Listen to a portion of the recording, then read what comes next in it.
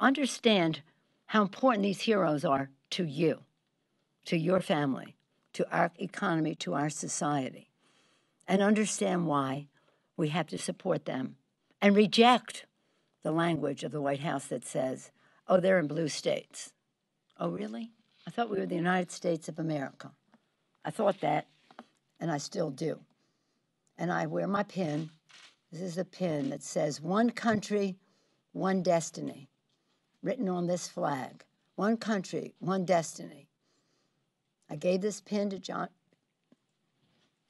John Lewis on 4th of July weekend, the last time I was able to visit with him, actually, in Atlanta. And we shared the thought that this one country, one destiny was embroidered in the coat that Abraham Lincoln had on that fateful night. It was a coat he wore often, but also that night. One country, one nation.